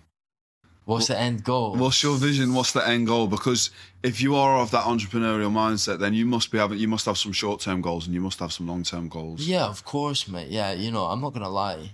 Even though this is a tattooing podcast, I don't want to tattoo forever, mate. Yeah, fair. Do you know what I mean? I feel like I have a lot with my design mind, in fashion, anything. You know, that's another reason why I'm thinking I would maybe like to go to London, because the opportunities would be so much higher. Do you know what I mean? And like set up. Obviously, I love tattooing, and I'm always gonna have respect for it because it's got me to where I am today. I'm fortunate enough that I can travel the world and tattoo people and meet great people and have great clients. But it's like, there's more to life. Do you know what I mean? Like, I ain't gonna be one of those 40-year-old tattoo artists, mate. I just ain't. Yeah. It's not me. It's a weird I'm when gonna be retired with tattooing by the time I'm 30. Yeah. I was actually having a chat with Benny on the way up here about this, and it's like, I will always probably tattoo, whether I'll be doing it full time. I don't, because 100%. It's so true when you say that, 100%. like I'm not going to be 40 and tattooing. It's like I almost don't want to do that because I feel like you reach a peak, mate, for sure, don't you? And mate, do 1-2 a week, on little bits and that. Yeah, 100%. Yeah, but there's so many other avenues that we can explore. That's it. Do you know what I mean? And what is that? What's that avenue then? Fashion? Do you think? Would that be your thing? Fashion. What excites you then? What is the thing? I've always been into interior. I love property, fashion, anything like that. Yeah, where you can still be creative. Where you can still be creative, but you know, like I said earlier, it's all just merged into one. Do you know what I mean? Like, you know, creativity, you can do anything with it. You know, and everything is a medium itself. You know, interior, housing, fashion, tattooing, this, that. It's like... Yeah. Well, you're smashing it, man. I love the way you've done the studio. Thank you, bro. Yeah, killed it. Like, I love the stuff. I think you mentioned you got someone you've had someone help, like... Yeah, one of my mates, Jack, he was actually a client. It's weird how you meet people along the way, isn't it? But yeah. I was kind of, when I got this place, I was like, oh... Did you know how you wanted it to look? Yeah, I had rough ideas, and I thought, I don't know who would actually do that. And then one day I was like, oh yeah, I had this client from months ago. He said he does something with Empire Cinemas, and I messaged him, and he's like, yeah, let me come and a look. And then me and him met again after I tattooed him, and it was like, we just kicked off. Yeah. Do you know what I mean? The energy was there, and then he's like, I can do this. Love that. You know, and I still speak to him all the time now. So yeah, man, bouncing ideas off people. It's cool. And do you think you'll kind of leave this here? Will you open another one? Definitely. When you move to London, is it going to be under the same name? I don't know. Gully, you know, me and Gully were having dinner one night, and Gully was like, Gully said something to me that always stuck in my head. I actually spoke to him about this every week, but he's like, who wants to work for a franchise? And it makes sense, doesn't it? Do you know what I mean? I know obviously there is some franchise tattoo studios out there, but... Do you know my biggest fear of franchising? Because people ask me this as well, like, would I ever do that? And it's like, it's the quality control. This is what I mean, mate. And how can you make sure that they are living up to the standards in which you want to set? Yeah, especially when you can't be there 24/7. No. You know what I mean? You're going to be here, there, and everywhere. And could you quite happily, like, walk off and just kind of just enjoy the money or whatever, knowing that they are kind of probably ruining the vision that you had for the studio? Because I know that would happen. Yeah. I'm OCD. The thing is, though, is because you have your own business, you can't expect so-and-so to give 100%. No, of course. You have to accept, and myself, that they're going to give 80%, because who's going to put? Who's going to put 100% into someone else's business? No one does. No one, No one does. Come on, that's facts. Yeah. This is what I mean. Like, you need to understand that it's like, I'm happy with 75-80%. Yeah. Do you know what I mean? Yeah. Because they ain't going to give 100. Yeah, of course. You know. Yeah. Mad. It's a mad one to think about. It's good. It's interesting. It's fun, mate. I love it. Do you know what I mean? Like, I wouldn't have it any other way. No way. You tattooed AJ Tracy, didn't you? Yeah, I tattooed AJ. That was not long ago, or a few years ago. Yeah, I don't know when it was. How did that come about? So I tattooed Joe. A friend of mine, Joey Bennett. He used to play for Villa. Yeah. Now he plays for, I think he's in Cardiff. Then from Joey Bennett, I tattooed Mings. Okay. And then me and Mings, I've tattooed Mings quite a lot. Me and him keep in touch. And then from that, then I tattooed AJ, yeah. Nice. I tattooed AJ maybe 3 or 4 times. Yeah. And he's there. Everyone's spot on. It's good lads. Yeah, nice. Yeah. I think there's a lot of. I think some artists kind of look at that and would do you know what I mean? It's respectable. It's just to see like someone of that caliber coming to you for that work. It says a lot about your. Yeah, of course, bro. It doesn't matter if we stop, does it? No. Are you gonna put this on YouTube, right? Probably, yeah. Yeah. Yeah. Why? I'm just wondering. Why?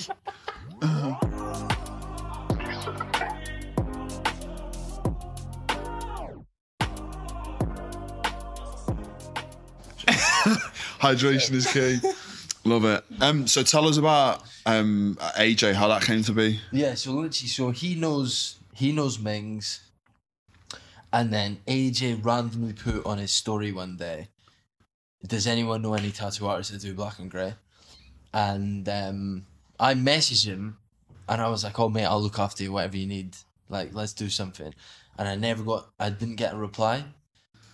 And then, like 2 weeks later, I was in one of my mate's car, and he was from Bristol. Yeah. And I've lost my phone in his car down the side.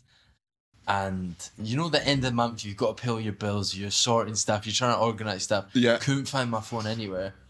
And he's like, oh yeah, a couple of days later, he's like, oh yeah, Lou, I found your phone in my car. I was like, perfect.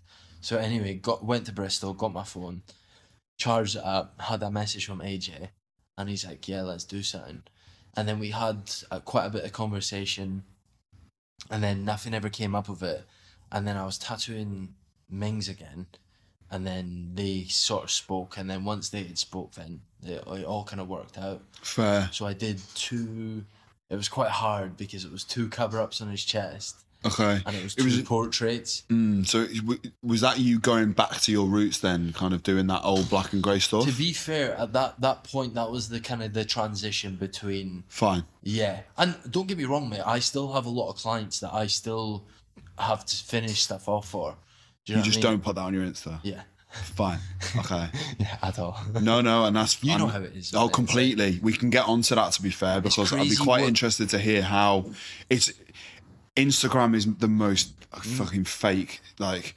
It's a showcase, isn't it? And it's a showcase of everyone's life. I'm not saying that your stuff's fake. I'm just not saying that anyone else's is fake, but like you put on there... You only see the good bits, man. Exactly. Do you know what I mean? Yeah. You only see the good bits. For sure. The beauty of it, though, is like... I'm not massively into it.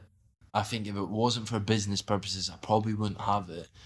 But the thing that I'm so appreciative of it right now, because wherever I go on a guest spot, it allows me to be fully booked, you know? So I can't really slug it off, because without Instagram, you know, we ain't going to be able to go here, there and everywhere.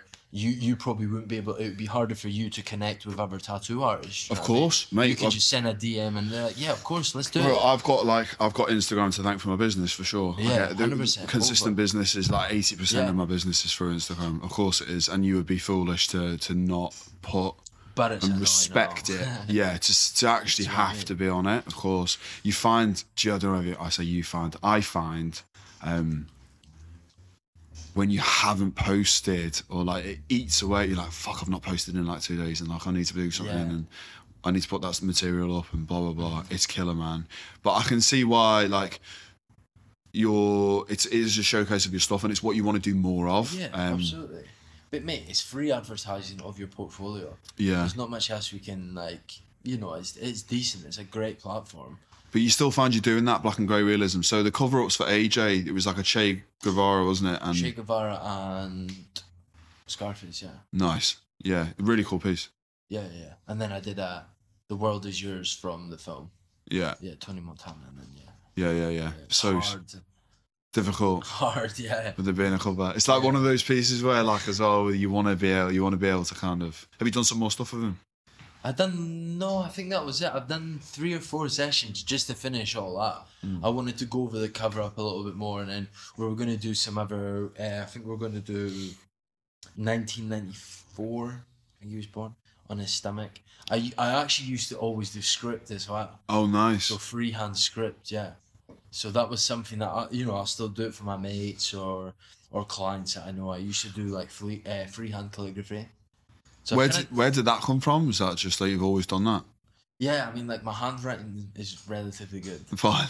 So it kind of just like... It makes sense. Yeah, you know what I mean? It's just like my handwriting, but thicker with some flourishes. Like, see, I can't, so it came quite easy to me, you know? Yeah, I love doing freehand stuff, but like the actual script side of things, I think you have to understand the fundamentals of it. Yeah. I've had a lad who on here quite earlier on in the podcast, Connor Pembroke, I don't know if you've heard of him. He's like originally a graffiti artist, so he's my mate, she's been tattooed by him actually, I think. He does like really nice... Really cool stuff, and it's all freehand. Yeah. And it's like, I've actually got his work on the lower fingers.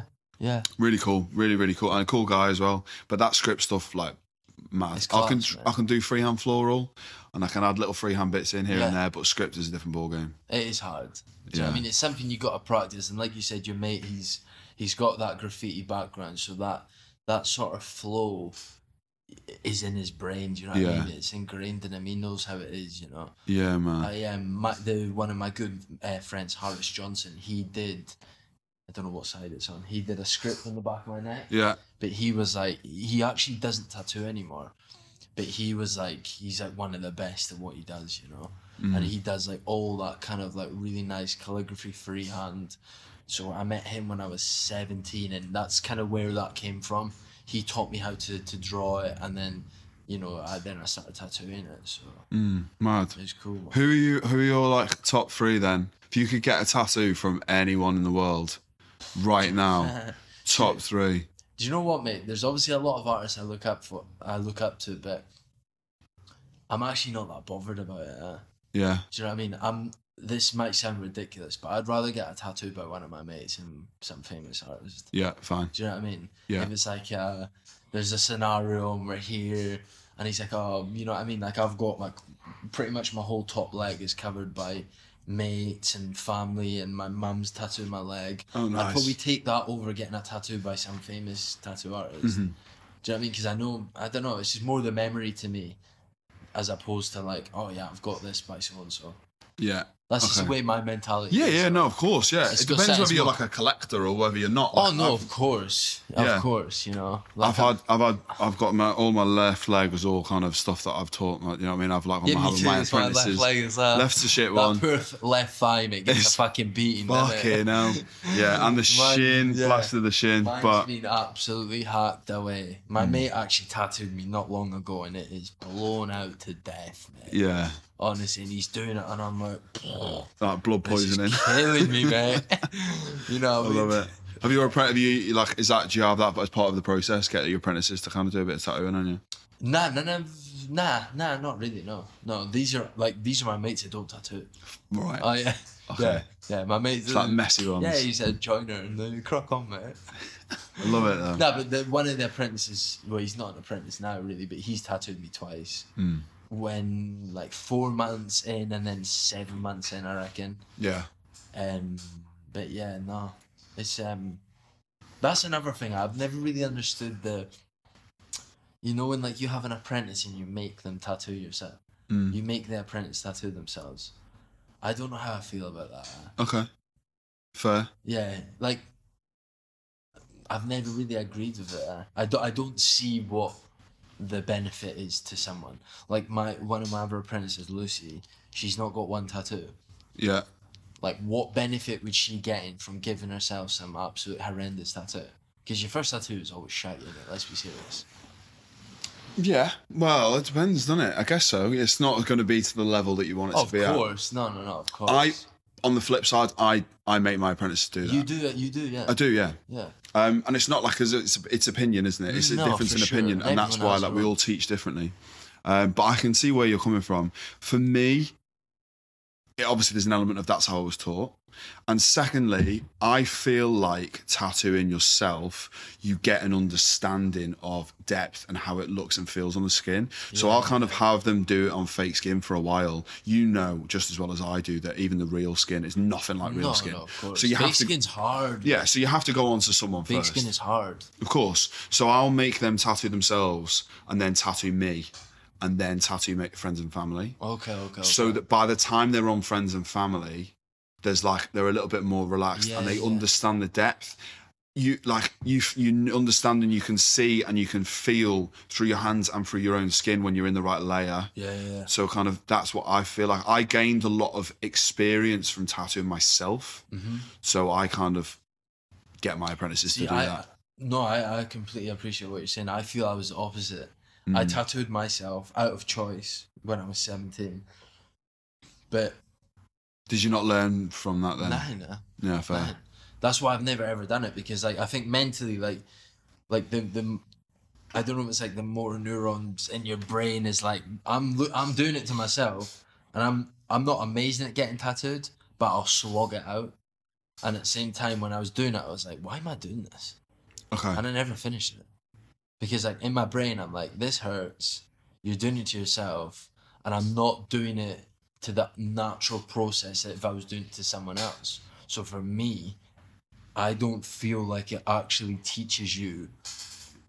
Because like I don't know. I guess it depends on the person you are. Do you know what I mean? Of course. It's also the argument of like, I feel like, not because I'm a tattoo artist, I should just have a load of tattoos, but I want to have a level of empathy with the clients that I understand what they're going through. For sure. So I want to be tattooed in all different parts of my body. Yeah, absolutely. So that if I'm tattooing the back of someone's knee, and I know how fucking painful that is, I can understand when I'm doing it to them what they're going through. Yeah. Whereas if I don't think you can be a tattoo artist, or at least be an empathetic tattoo artist without any tattoos. I hate. But there are tattoo artists who are very successful who haven't got any. You can be a tattoo artist and not have tattoos, but I think you offer that extra level of... I also hate that tattooing side of things where people love giving clients pain, mate. Yeah, I don't understand that. Do you know what I mean? I've worked with people in the past and they're like, yeah, my client's fucking struggling and they're loving it. And I think that's why I like what I do, because like no one's ever uncomfortable. Yeah. Like how good is it? It's like for them, it's like they come here, they get a nice tattoo. It's like the only time really that they can sit down and not do anything. Like you can't go and do work on here, there. Even when you've got a day off at home, you're still doing this, that, and the next thing, ain't you? You can never really sit down and relax. Whereas like when you're here, it's like you can't go anywhere, mate. Yeah, man. To give them that space and it's like some time. I think a lot of people, it's like it's a pure therapy session. Do you know what I mean? It's yeah. Like, they're really enjoying it, and that's what I love about this. Like when I did bigger black and grey, it was a bit more. It's a bit harder on the skin. Do you know what I mean?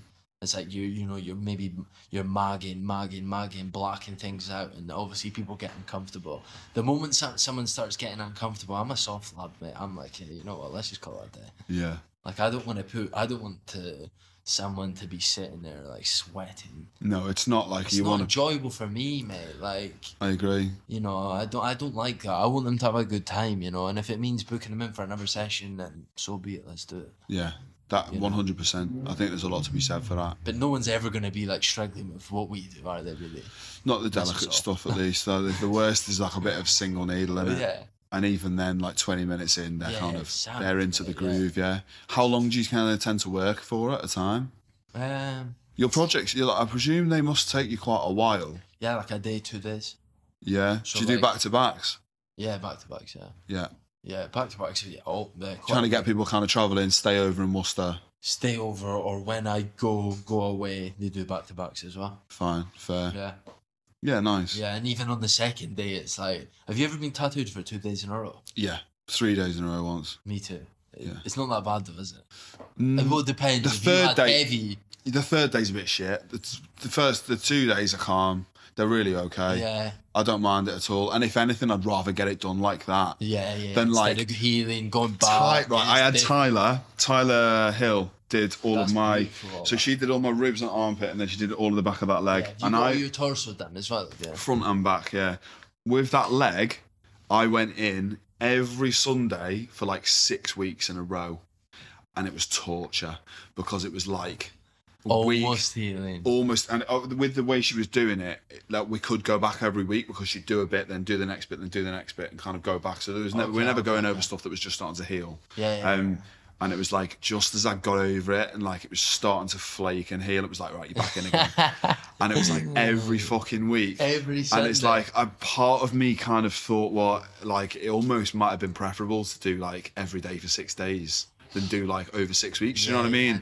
I know what you mean. So your it's body's like probably not fully recovered that. Yeah. That was probably worse. So yeah, like I would rather do back to backs. Definitely. Yeah. When getting tattooed. When was the last time you got tattooed? And who by?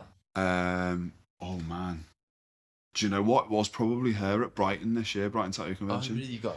I'm off armpit finished. I wish I went to Brighton Convention now. Yeah, it was good. It was nice. Yeah, it was good. It's a cool vibe. I mean, it's like. It's its own thing, isn't it? Do you know what I mean? Are you a convention guy? I feel like you're either that way or not. Yeah, I'm down for it. Like, I've been tattooed in London 2 or 3 times before it closed down. But I'd also just go for the... Yeah, just for the networking and the bants, getting on it.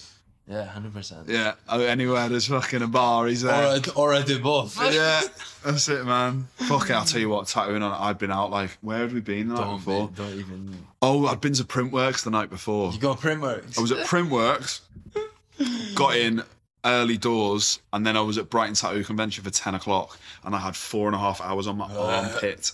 And there were people walking past, like, looking around, looking over. I was, bro... My soul left my body. Like, don't look at me. Yeah, don't. I'm just gonna lie like this. Like, nodding off. I did the same thing. A mad story. A mad story when I was at London Convention last time, and I was out until goodness knows when, and then I had to get tattooed the next day on my arm, by a Vano, and I was just sitting there. I had a hoodie. I had sunglasses on. I had a hoodie pulled over my hood, just sitting there, just depressed. Man, I was like. This is the worst thing. It's like torture. If you get in your head. Oh, that's it. Do you know what I mean? It's all a mind game, which we spoke about before we started recording. It's a mind game. It's all a mindset, isn't it? You know, talk to me about that artist then. So I saw obviously like earlier posts on your Instagram. You went and had some work done by Ivano, yeah. Yeah, he started tattooing me when I was 19. And how did that happen? I just messaged him. So I followed him. Was he not based? Is he based in the States? No, he's in the States at the minute, but he has a he has a studio called Thai Gallery in Naples, just outside Naples. And yeah, God, you've been all over the place, innit? What? You've been all over the place. Yeah, I've been all over, yeah. Yeah. And always used to love his work.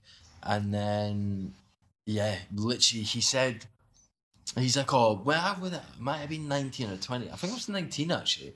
He's like, oh, I'm going to London. And I sent an email, you know, like a little email, and I'm thinking, oh, that he's never going to get a reply. I'm never going to get a reply. And then lo and behold, yeah, he's like, yeah, come to this apartment in London.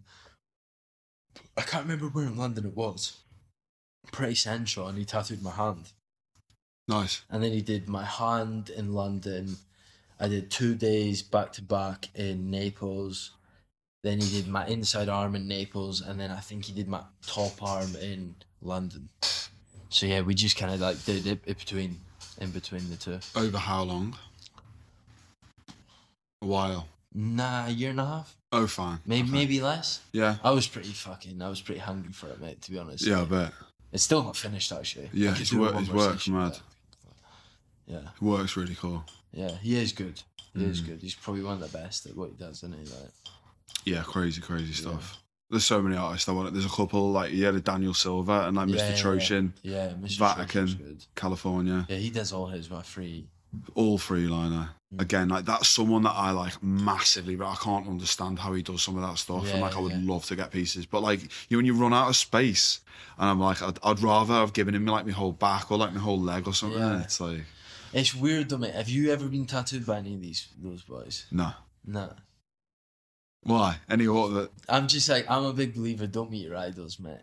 Yeah. Do you know what I mean? This is why probably my mentality is the way it is right now. Because like, you know, without. It's not what it's cracked up to be. Nah, mate. I think like, you know, well, yeah, I've got a sleeve by him, but there's more to it than that. Do you know what I mean? That's why I'd rather get tattooed by one of my mates. Do you know what I mean? Or Damien, the lad that tattooed me, I booked in for 3 days with him a couple months ago. He has a private studio in Bath, and he's fucking one of the best people I've ever met. And we were going to do this back piece. Me and him do similar work, but his is more black work and really nice abstract. Yeah. And like, my headspace, I was like, oh, I don't know if I want like a back piece of this, that, and the next thing. So me and him are on FaceTime every couple of days, and we're like, should we just do random shit? And he's like, yeah, let's do it. So like every day we'd go in, right, let's do this. Let's do this, let's do this, let's do this. We chilled, we ate together, and it's like I stayed with him and his family, and it was just a beautiful 3 days, you know what I mean? And to me, like, I prefer that than going getting tattooed by some famous guy that's... Oh yeah, of course. No, I completely. I guess it's just like I'm a bit of a tattoo nerd, bro, and like I respect the work. Yeah. And I'm like. But the thing is, mate, I'm also a bit nerdy in the fact that I like collecting stuff. But it depends what they are as a person, though, mate. Completely. If they're not, and I've met. But how do you know? How are you meant to know that? And that's the thing. That's a risk you got to take. But I've met a lot of these people, and yeah, do you know what I mean? They're just people. They are, but I don't like their energy. Yeah. Do you know what I mean? Like I'm big on that. I'd much rather get tattooed by someone that I actually have a connection with, even if they're not big. Like I'd rather get tattooed by them than so and so that's like a big time artist. And a lot of the big time artists, mate, I don't think they give a fuck. Do you know what I mean? Yeah. Like it's just another person. Boom, boom, boom, boom. See you later. So true. You know, and I'm not dealing with that. No, for sure. It's all about what you want to get out of it, isn't it? Do you know what I mean? Yeah. But and like also, it's an intimate and it's a thing. It's like there's a lot of trust involved. It's experience. You know what I mean? Like you want to build a relationship with someone, but that being said, at the same time, you're always gonna learn. Do you know what I mean? Like I learned a lot from getting tattooed by him. Yeah. You know, and a lot of things that has helped me throughout the years, and yeah, man. You know. Do you know what I really wanted to ask you as well? Is like, what have you had any career-defining moments or maybe what a moment in your career that you would say, or even in your life, that maybe something that you regret and you'd want to change?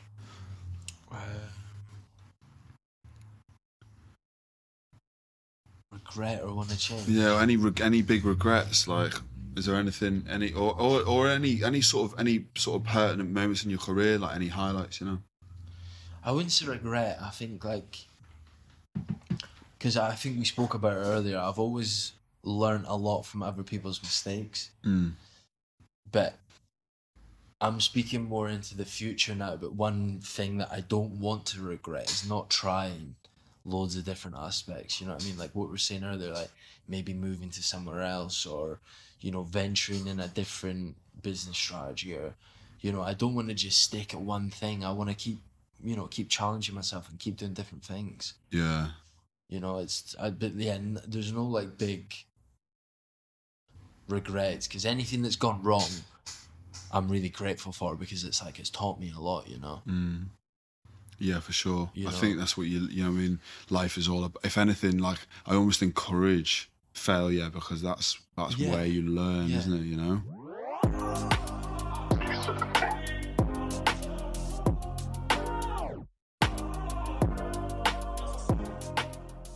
The industry itself, like, where can you see that headed?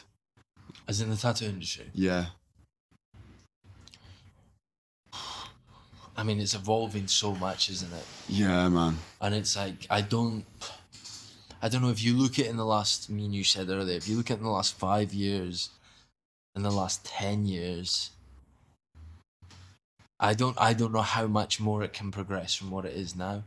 Do you know what I mean? Because like the industry itself is obviously, everyone wants to get a really good tattoo, but not only that, I think people really nowadays are basing it on the experience as well. Do you know what I mean? Like the whole vibe of like, yeah, come in, yeah, sit down, yeah, see you later, mate.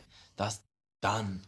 That's gone now. Do you know what I mean? There's so much more to it than that. Like, you know, we're offering an experience and almost a friendship. I'm sure you're exactly the same, but a lot of people I tattoo, I build a really good relationship with. Yeah. And when you say that, I'm close with them all. Do you know what I mean? And it makes it so much better, mate. It's so good. Like, I find it difficult to do that. Like, I feel like moving forwards as we kind of say another 5 years, 10 years, I think with Instagram, look at things like Pinterest and TikTok. Clients have got this expectation of tattoos and tattoo artists, and it's like, I find it quite hard to maybe live up to that. Like, you know, if you're having an off day, and it's like you say, but mate, you know how it is with the photography. Do you know what I mean? Oh, mate. Yeah, Don't it's get like me started creating on all that. creating the like, I'm never happy with anything I'm producing anyway. Like, and then trying to photograph that is crazy. You're building this expectation. Clients are expecting a certain level of like, and I want to be able to provide that kind of personal feel. But then how the hell are you meant to achieve that when you're kind of tattooing 2 or 3 clients a day, 6 days a week, being in contact with those people and trying to form that relationship, like, whilst also still trying to keep your work at the level it needs to be. Like, I don't know. Do you know what I mean? Like, I don't know where that's going to go. Like, how that's sustainable. What we've got to realize is, obviously each client is going to have an expectation, yeah. But I feel like artists especially, and clients are now understanding what they see on Instagram is one thing, yeah. Do they though? I mean, I would say so. Yeah. I would say so. That's like another thing I like about what me and you do, is the sense of like, it's pretty raw. Do you know what I mean? Like, we're doing some fine line with a bit of realism. It can't really be tampered with that much, you know.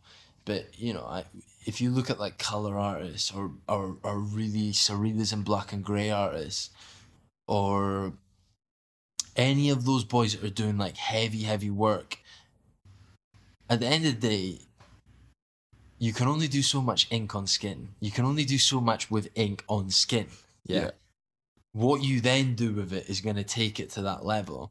You know what I mean? Some of these boys... So that's where it comes in with the construction and like composing the pieces of the photography. You know, everything's photography, mate. You know, like, It's the aesthetic of it. Yeah, I'm like, I take my time with it, and I'm, you know, because I want, you do a tattoo, yeah, and you're happy with it. You take a photo with your iPhone, boom, post it on, yeah, that's fine. I don't think that shows the true representation of how it looks on the day. Yeah. That's why I'm quite, not intense, but anal with how I you know, I set up lights, I got a decent photography setup, but then mine's raw.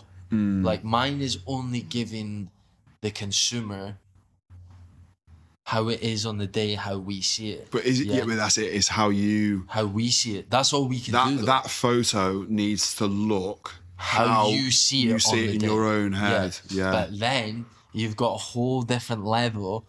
Me and you don't need to do it because we don't do big realism. You know, when it's like color realism.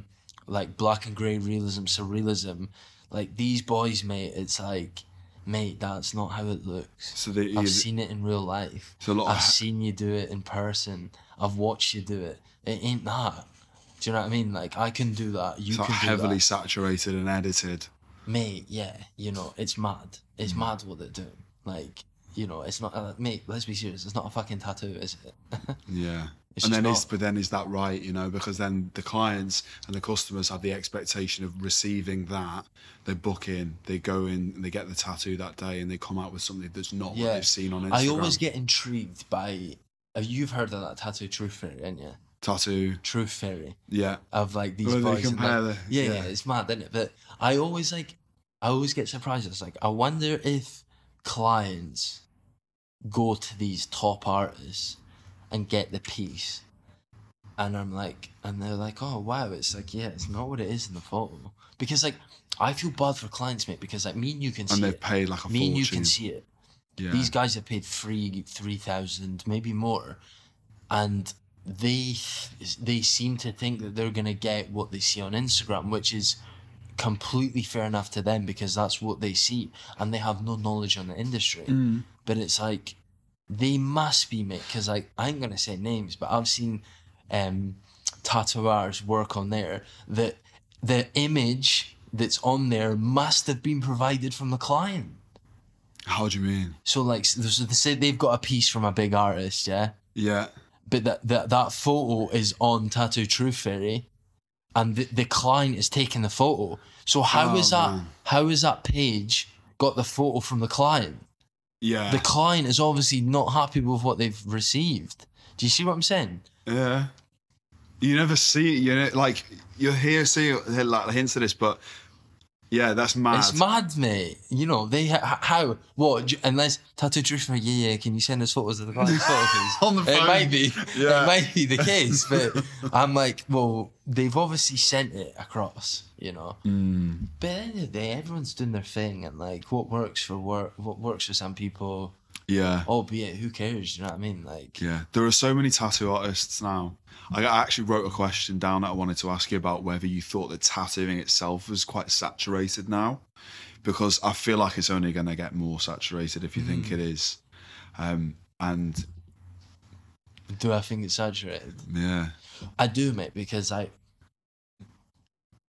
come from, so I'm gonna go back onto the realism thing, yeah. So like, I used to obviously do big realism. Even when I was 5 years ago, mate, if you wanted to get a big realism piece, you'd have to go somewhere to get it.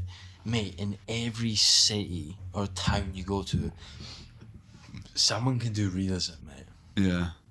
You're copying an image. Of course. And I'm not... No, because there is a talent and a skill in that. Of course there's talent, because it takes a lot of skills, you know what I mean? And a lot of time and a lot of dedication, but, you know, like... Do you know what? I had someone on the podcast who said something, and it was controversial, but I think it's so true. And they say like Instagram likes are for black and grey realism artists. And I feel it's almost... Who's the galley said that? No, I couldn't do that. I can't say who said that. But it's like, it's almost as if... Did you take it off the thing? No, that's on there. It's on there. No, because David Beckham paved the way for us. You know that. It's almost, and I'm not slagging anyone off, but like, people who aren't creative do black and creators.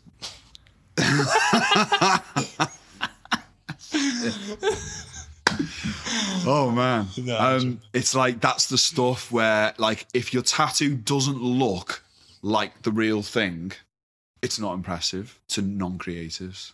Do you know what I mean? Okay. As in like the stuff I find the stuff that looks more real does better. Yeah, but mate, I mean I don't know statistics on this, but clients, mate, also want quantity over quality.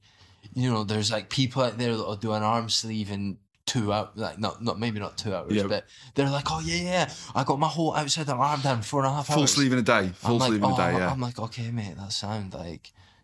Do you know what I mean? Like this, what do you want me to say? Well, there's no detail. Or a back piece in 16 hours. I'm like, that is. I don't know. Maybe I'm old school mentality, mate, but like you can't do that. Not with because I want if the stuff has not got detail in, it's not worth having, in my opinion. Exactly, but also like, how can you do that back piece in 16 hours, mate? Come on. You can't. You can't. You can't. You just can't. I'm seeing lads like boshing out a whole outside leg in like 4 hours. I'm like, fucking hell. Yeah. But each piece is like. I'm intrigued you said that with the black and grey. It weren't gully. I'll have to go look. Yeah, but like, and I fully agree.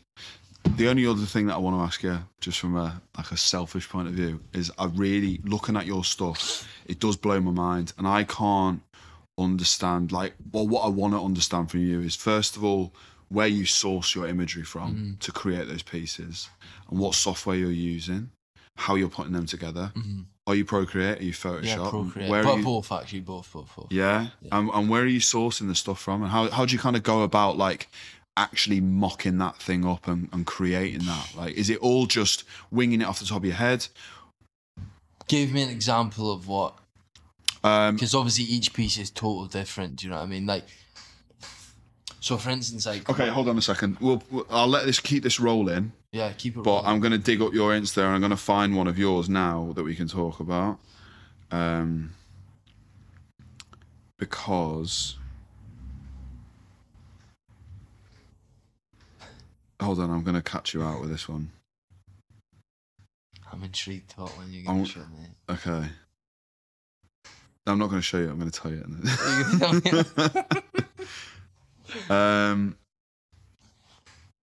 Okay, sweet. Yeah, that's quite a good one, actually, because that's quite a tricky placement, this one. Okay, I never thought you'd show me that one. Yeah, I want to ask you about that one. Yeah, so what... So, obviously, with the placement with where it is, like the inner bicep's quite flat anyway, but then going out onto the arm and having where that's going to bend is quite challenging anyway. Yeah. Especially over the inner arm. Like, where did you come up with the kind of concept and how did you put that together? It's obviously quite linear and quite long. Yeah. Compared to something, say, like, you know, where you talked about, like that one, for example, where you're kind of... that piece, man. Where you're kind of getting it to work from over the back. What I can do is I'll kind of overdub these photos onto there. Yeah. Send. So you've got like almost like a woman with a flamingo head. Mate, yeah. So talk me through it. So the woman flamingo, I had a cancellation and she's literally like, I want a flamingo, do whatever. That was the only brief, was I want a flamingo. And she actually, the only time, this is the only time a client's actually done that, but she sent me her Pinterest feed. And it was just like loads of random bits on Pinterest. I was like, this is class. Like, I might get every client to do this. And so she sent me the Pinterest feed. But the thing is when I did that piece, I had a cancellation, and I wanted to do that composition. So like going around the crease from the... So you had that placement in mind? I had the placement in mind because, to be honest, that's how I do it, mate. I don't want to say I'm not bothered about the design, but like I'm more intrigued and excited by the actual placement, like having that circle around the armpit crease, you could say. Yeah. And then she's like, flamingo. She's like, I like feminine. I was like, boom, boom, flamingo woman. Let's go do it that way. And then the other one, what was the other one? The other one was the light bulb going down onto the eye, onto the inner forearm from the inner bicep. Shattered light bulb. Yeah, so that has a... Let me just... That has a black hole galaxy coming out of the light.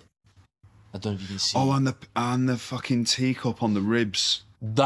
I love that one, mate. I like that. Yeah. He was cool, man. That was one of the ones which, I mean... He was one of my clients from Brighton. So, mate, that's actually really cool. That's the best one to mention because his mum, I think his mum passed away and she used to always just sit on a chair drinking coffee, yeah?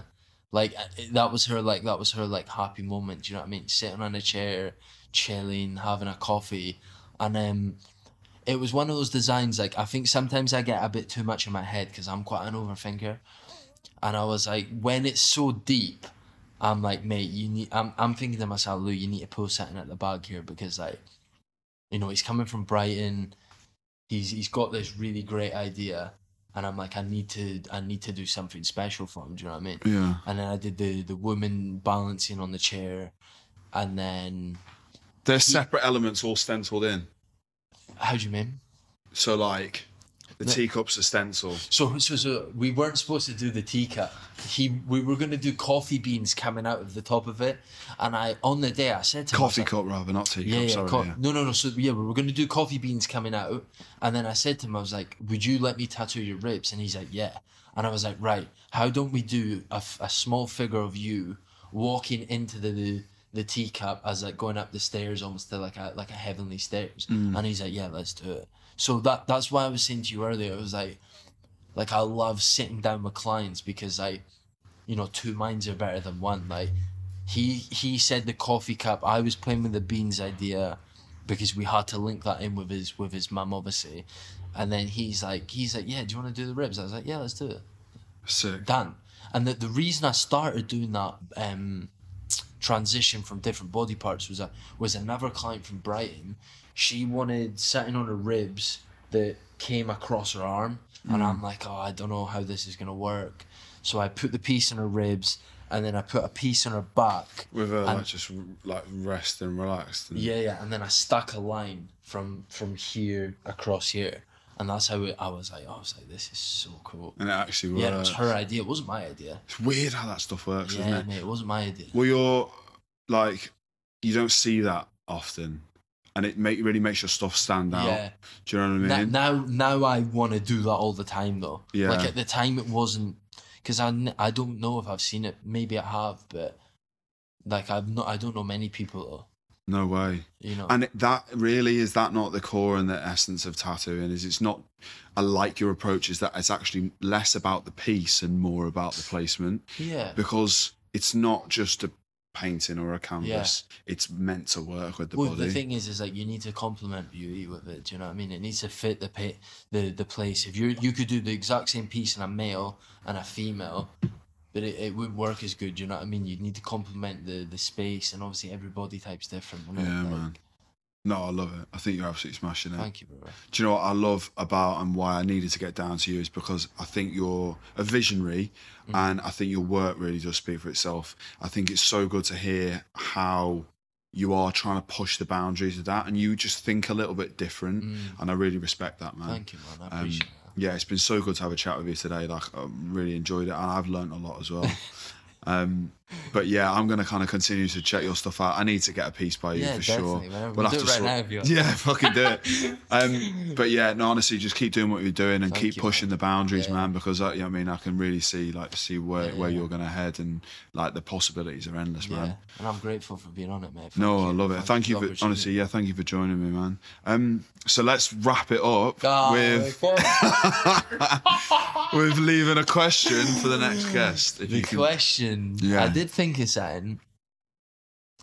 Obviously, not all of them are tattoo related, but I will make it tattoo related. But I was just thinking, if you could tattoo in any venue, whether it be inside or outside, where would it be? Any venue. Any venue you want. Okay, and why? Which is interesting, isn't it? Where would you choose? To tattoo. Yeah, if you could tattoo in any venue in the world. Somewhere where it's not been done, probably. Well, this is it. Where has it not been done? I don't know. The Vatican would be quite cool. The Vatican, yeah. God, can you imagine? That would be. I don't know if anyone's tattooed in there or not. No, fuck moves. Or like Delph said, he want to be the first person to tattoo on Mars. On Mars, is that what he said? Yeah. Did he say that then? He did, yeah. Well, he didn't ask the same question. No, not at the end. That wasn't a question. But we were speaking about like places to tattoo. Okay. And it was where would yours can be? you imagine doing a tattoo on Mars? I was like, what the fuck? Where would I tattoo? God, you've got me on the spot now. Somewhere crazy. Somewhere like...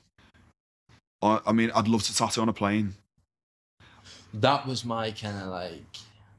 Can you imagine like being flown somewhere like on a private jet and fucking tattooing on a private jet? Or like... I don't know, man. As long as I'm tattooing, I'm happy. Do you know what I mean? It can be fucking anywhere. Underwater. Is that possible? Underwater, yeah. Have you seen that Jackass episode where he's tattooing on the back of like the moving... Is it on a quad bike or like on the back of a truck? Oh, bro, I'll have to dig that out. It's no, that's an old one. It's either Jackass or it's like what was the other? Dirty Sanchez. Dirty Sanchez, I think it was. It's Dirty Sanchez. Maybe. No, was it Steve-O? I think it was. Was it? He had a coil machine like on his back trying to do a smiley face, and it's fucked Oh up. no, maybe yeah. But yeah, sweet. Love that question, and I'll open that on the next one with it for the next What do you reckon? guest. Is it a shite question? No, I love it. It's good. What did we say earlier? I feel like how long have we been doing this for? Fucking hell, I don't know. Hour and 40 odd. Is it? How long has that been? About an hour. Oh, fucking It's hell. good, perfect, cool. I've I've enjoyed it, man. Legend, brother. Yeah. Honestly, thank you for being on it, man. Thanks for listening. I hope you've enjoyed the podcast this week. Don't forget to hit the bell icon and the follow button to be notified of every new release wherever you listen to your podcasts. And don't forget to hit that subscribe button on YouTube as well. I'm Alex Lloyd, and this is the 21st Century Tattoo. Thanks for listening.